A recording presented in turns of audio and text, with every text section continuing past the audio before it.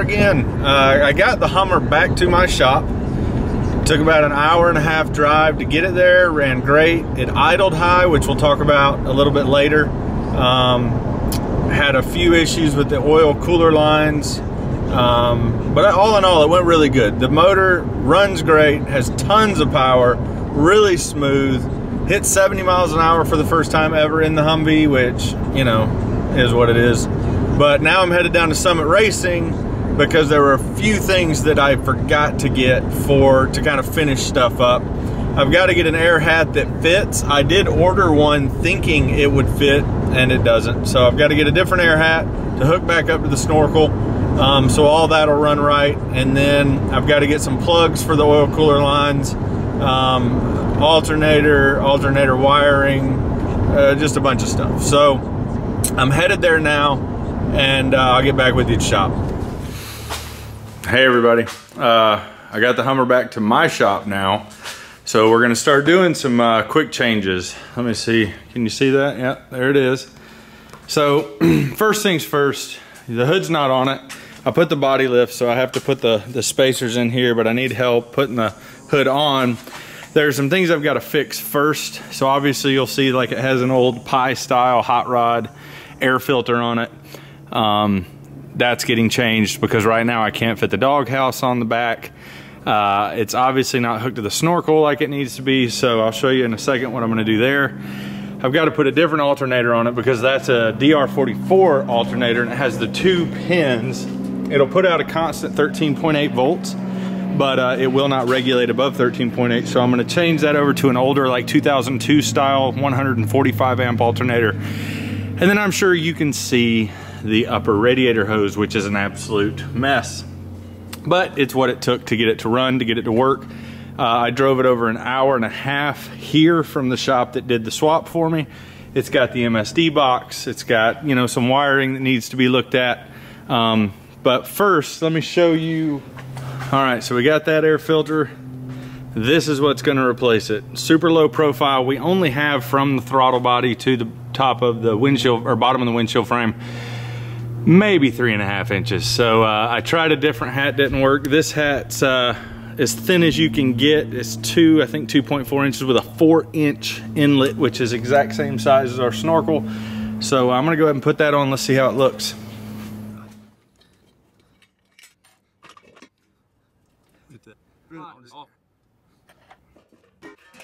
So that's the Sniper EFI system. Oh, come on, please. Please fit. Oh, hallelujah. Hallelujah, hallelujah. There it is. That is a tight fit, guys. Let's go inside and take a look at it from in here. So yeah, that is a super tight fit. Get about a finger in there. It's about all I can get. Luckily the mounting hole is recessed. Got that big 4-inch, let's see, big 4-inch tube coming off of there. I'm happy with that. But man, is it tight. It does not come on and off easy. So we'll see. I'm gonna play with it a little more. I'll show you some of the stuff I'm gonna use to get from here to the Snorkel. And we'll get that intake put on so I can put the doghouse back on this thing. All right, so we know this works. It is a Spectre intake, part number 98499. I'll put a link in the description. This one was important because it's super thin, 2.4 inches I think, but it has the 4-inch inlet, which matches the Snorkel system, and I'll show you some other stuff that I have that kind of goes along with that. To make this, I'm not gonna say waterproof, but more watertight, I've got a rubber gasket that's gonna go around here, obviously. And then on the top, what you would normally have is a threaded rod stud, 1/4 because it's a Holly, but I went and got a bolt. So the bolt goes down. Now, obviously, that's not at all waterproof or watertight. So you get a washer, still not waterproof, not watertight, because there's that gap in the bolt. So what I went and got was a rubber washer for a one size smaller bolt than a 1/4 20 because it doesn't just slide in, you have to actually thread it. So I'm going to put the washer on first, thread the rubber washer on, and see how tight that is. I don't know if I can get it on the camera, but there is no space for water to get through quickly. I mean, it might get through, but again, if water is at this point on my Hummer, I'm probably 5 feet, 4.5 feet deep, and that's not where I want to be. So that is the rubber washer with the washer on top. That came together really nice. And then just use a wrench. So I'll put that on. Still gives me about a little less than 3/4 of an inch, which is exactly how much the Holly takes. I'll slide that over, I'll bolt that down, and I will have an intake. All right, so that in theory worked. Let's see, you can see it's together, the bolt. Whoa, the bolt is in there. That was not easy. My big fat hands don't fit in between that and the top of the Hummer. So it was some finagling, some finding the right bolt length. There is no room. So getting it to it from the back, you can see I can reach around here and get to it, but there is it's hard to see, but there is definitely some aluminum there. So yeah, that's literally is about that thick between the body and the hat, but the hat is on there. It's not going anywhere. So now I've got to go from the 4-inch opening right there to the 4-inch opening on the Snorkel, and I'm about to show you how I'm going to do that. All right, so this was actually what I intended on using. It is the air hat off of a 5.9 Dodge Ram truck, like 1994 year model. Has the 4-inch opening, the Holly throttle body side. It does not have a hole in the top, which I was going to try to use a clamp down here, but this is too fat. It will not fit. Too much vertical space. It won't even go over the throttle body because the throttle body has the stud in the middle of it where the actual rod, threaded rod, goes in, and so that was a waste of some money. But how I'm going to connect the Snorkel up is this stuff. So this is from a company called Riva, R-I-V-A. It is 4 inches inner diameter. As you can see, it is very flexible. It is extremely heavy duty. It is waterproof, watertight. It's actually made for high performance boats and jet skis.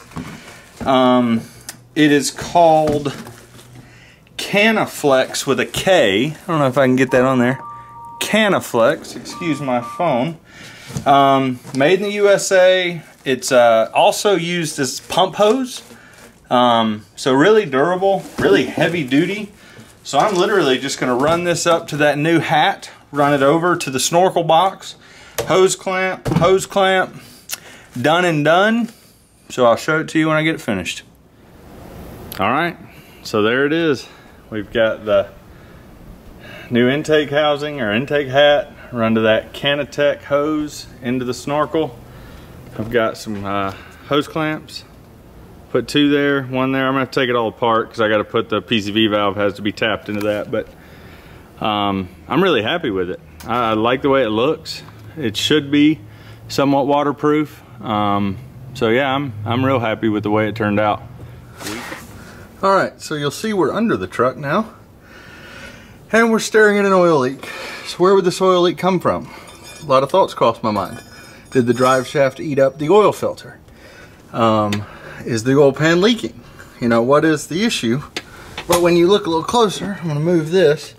I don't know if you can see that. Let's see.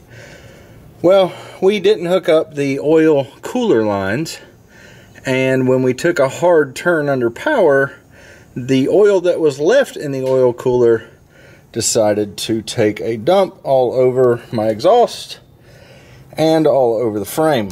Now, all I have to do, get this back up right here, is take these plugs, these are AN-10, and plug up the holes.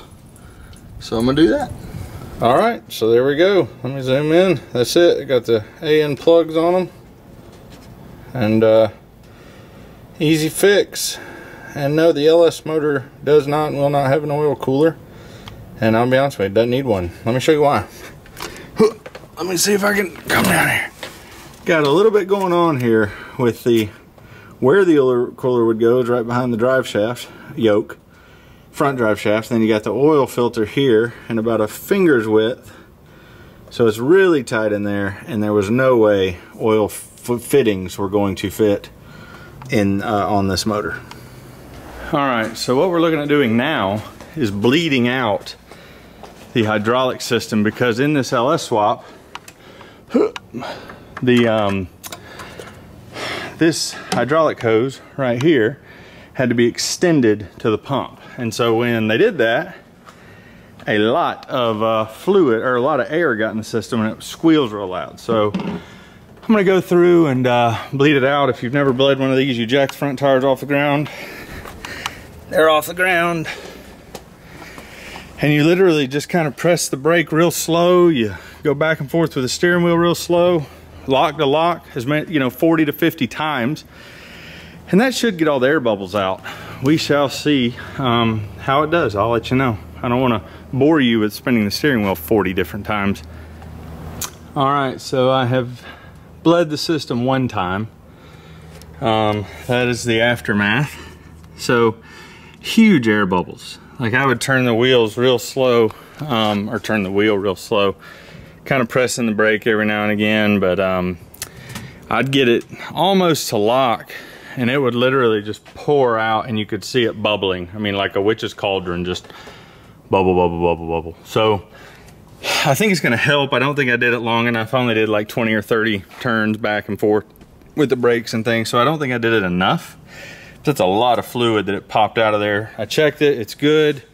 It's on full cold, so I'm gonna drive it a little bit, see how it does, and I'll probably end up having to do this 3 or 4 more times, unless you comment below and tell me how to do this quicker, which I would greatly appreciate.